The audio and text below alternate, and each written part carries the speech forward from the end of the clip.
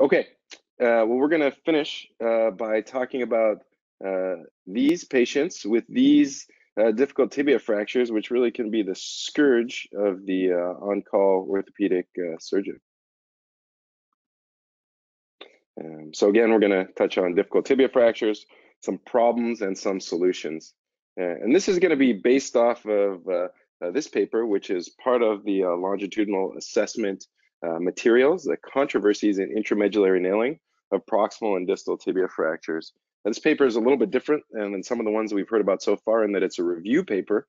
And so we're going to really touch on some of the approaches and techniques that hopefully can be helpful to your practice and update some of the information that is now available since this was published in 2014. So the objectives here, we're going to identify problem fractures. We're going to discuss the intraoperative challenges that they pose and provide an update on some effective management techniques. And so this is not really what we're talking about. So isthmal or near isthmal diaphyseal tibia fracture is really something where you can do just about whatever you want and have a reasonably good outcome. So this is a more technically forgiving fracture. Most of us probably would treat with an intramedullary nail. And here's this patient at 3 months gone on to uneventful healing in good alignment. Dr. Bishop, I'm sorry to interrupt. This is Christy. We're having a little problem with your slide. I'm only seeing a white slide. It's blank. Okay.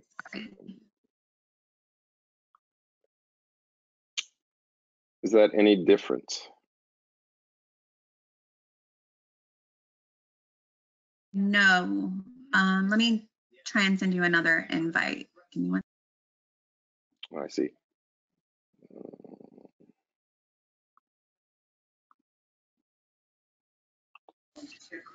Okay. There. Thank you. Seems like we're back. Anyhow, so sorry about that. As I was saying, an isthmal or near isthmal diaphyseal tibia fracture treated with a medullary nail, a little bit more technically forgiving, and so lots of variations on how you can do this and likely to be a successful outcome.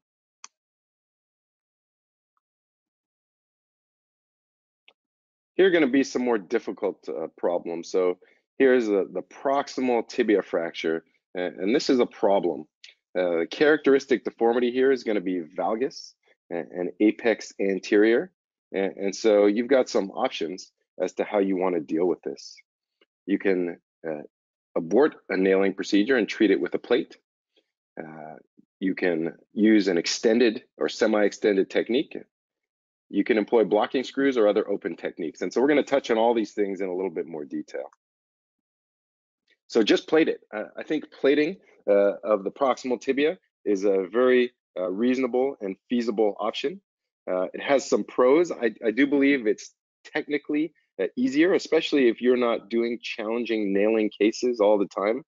Plate fixation is a little bit more forgiving and perhaps more familiar.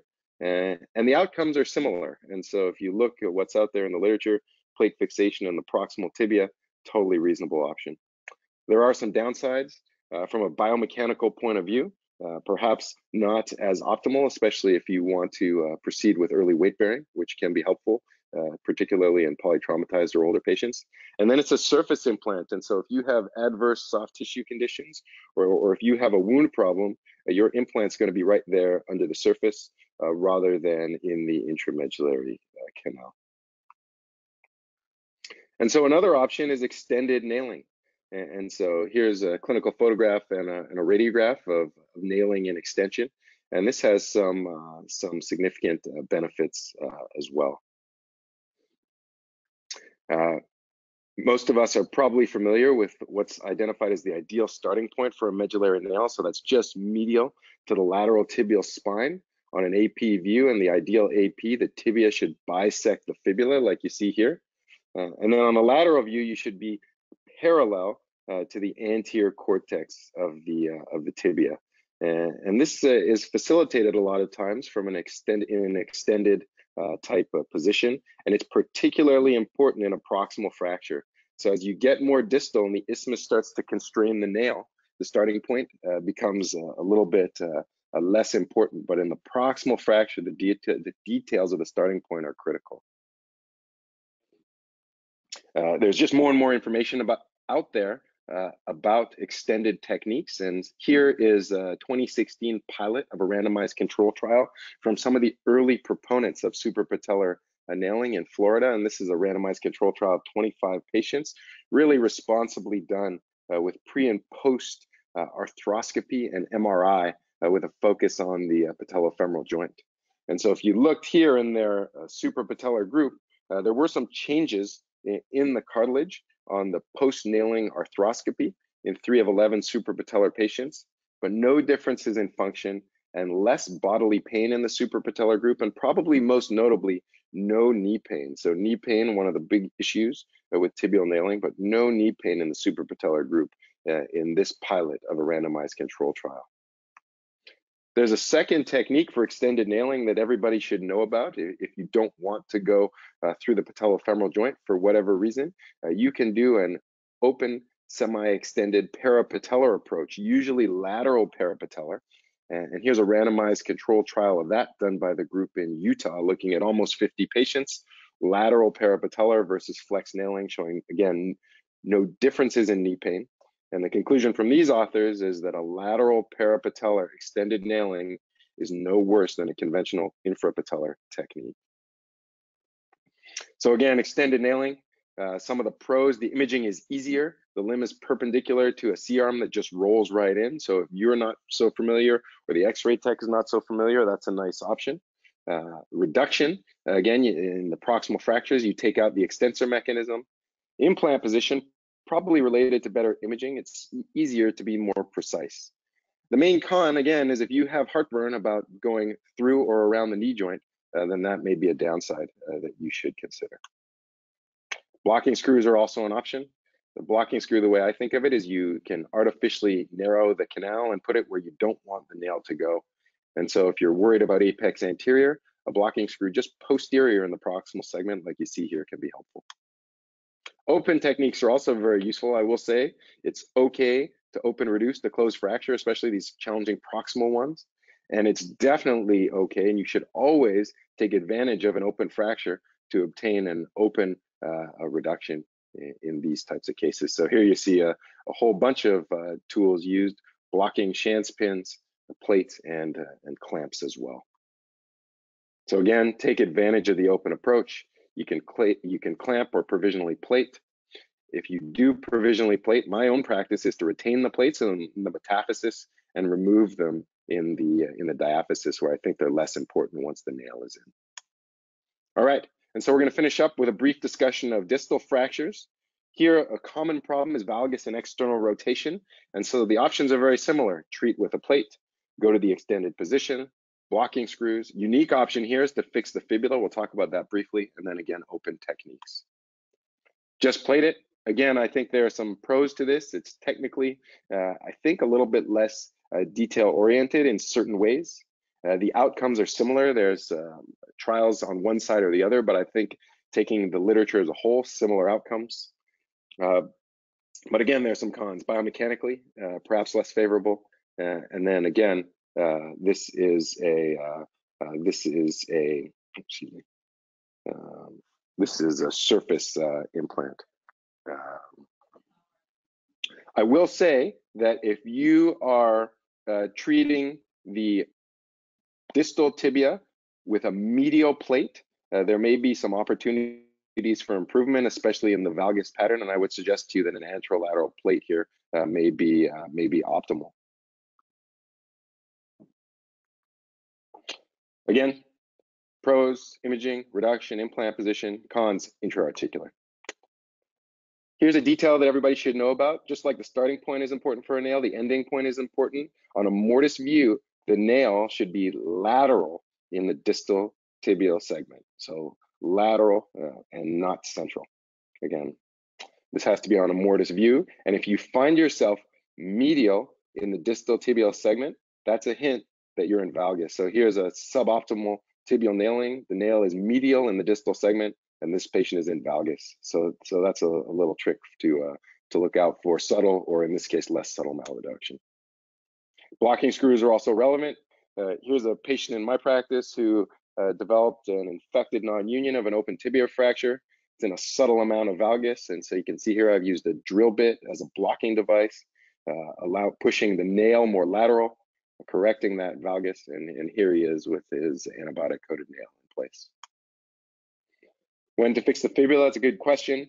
If you have an ankle injury and tibiotalar instability, that's an easy time. If you have stubborn valgus, sometimes fibular fixation can help you get the lateral column of the leg out to length, particularly if the fibula fracture is simple and distal, meaning accessible and accurately reducible. Those are good times to think about fixing the fibula.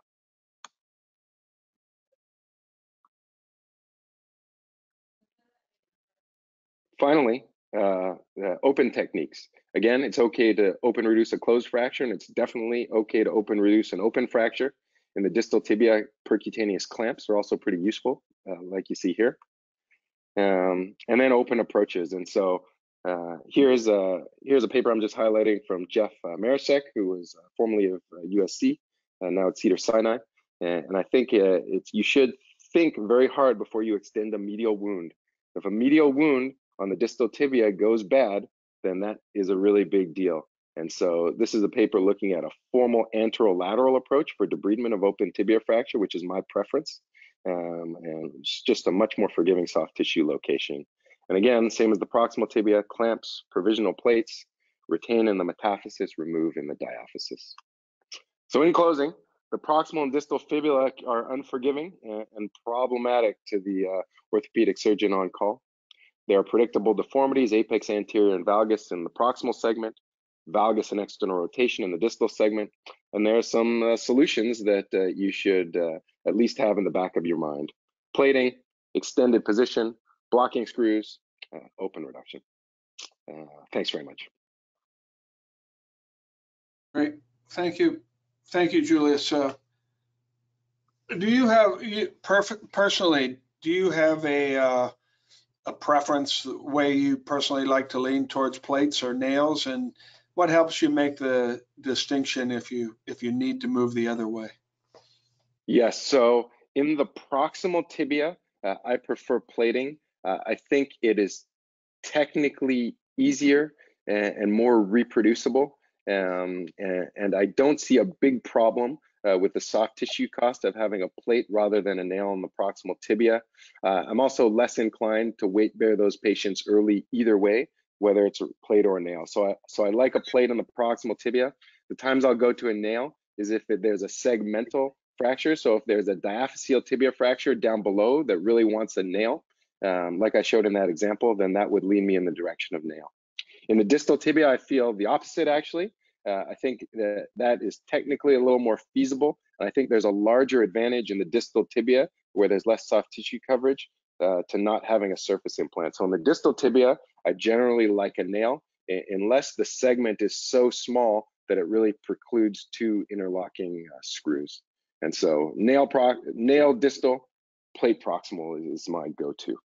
So Julius, when you're talking about a plate proximally, are you referring to any sort of plate, or do you mean some sort of locking plate with bicolumnar support?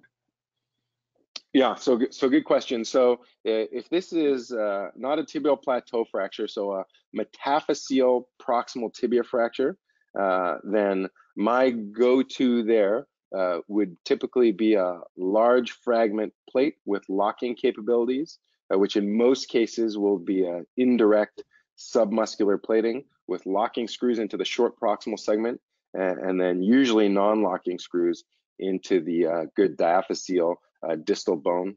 It would be unusual for me to be treating something with dual plates that's not a true tibial plateau fracture. Okay, great. All right, well, I already summed things up before I neglected poor Julius, but thanks, Julius, for being patient. And we'll see everybody next year at the COA.